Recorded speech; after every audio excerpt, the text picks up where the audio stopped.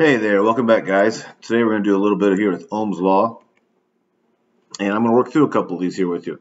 So on this first one here, we're going to start off by using obviously Ohm's Law, which is V equals I times R.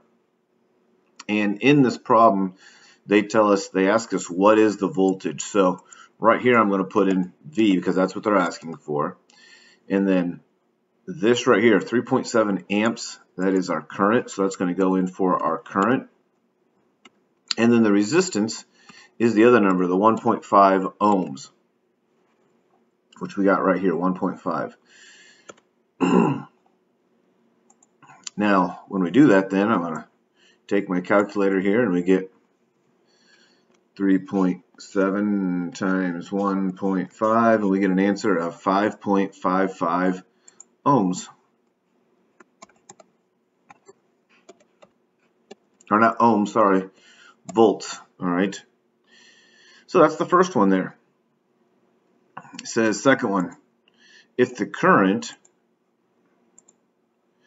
in the circuit above is 10 amps and the resistance is 3 ohms, what is the voltage again? So I'm still going to be V equals IR.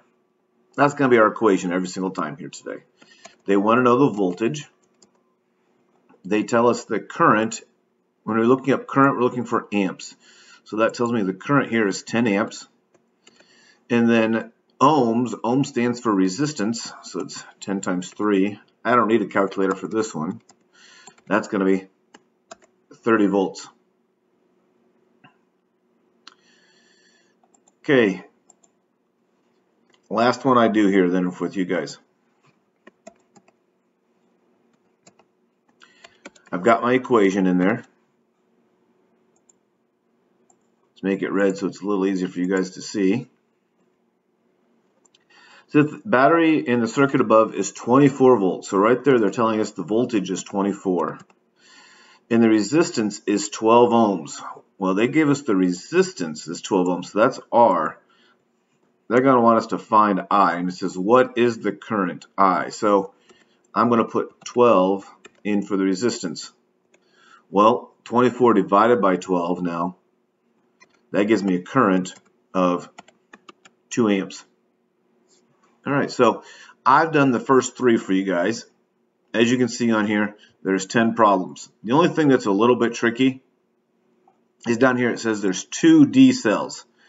All right, well, when it comes to that equation that we're going to use is for the voltage, because there's 2 of these 1.5 volts, means we're going to say there's 3 right there. All right, and that's all I'm going to give you. So you've got about 6.5 problems left here on this to get done on your own.